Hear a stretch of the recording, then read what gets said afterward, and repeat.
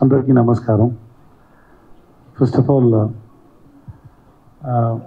when I come for the press meet before release, this present media and people, they give me so much love. So much love. And then, that time I was little feared. Bayam Chandi. This movie should, at least it should be an average hit, because after so many years I came for the promotions and then I don't know how the result is going to be. But the way you received me, the way you treated me, the way you asked me questions and everything, it was very sweet. It doesn't look like that I came from Tamil Nadu to here to promote my film. It was like, I'm here, I'm in my own place. Thank you so much for giving that comfort, and thank you so much, and I love you. Because wherever I meet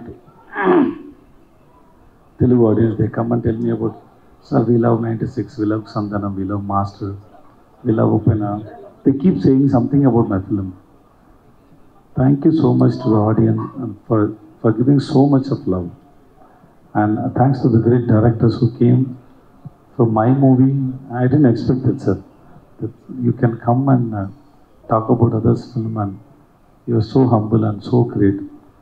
Thanks for everybody for coming and talking about the film. It is very nice to hear, without any ego, with saying good things about others' film.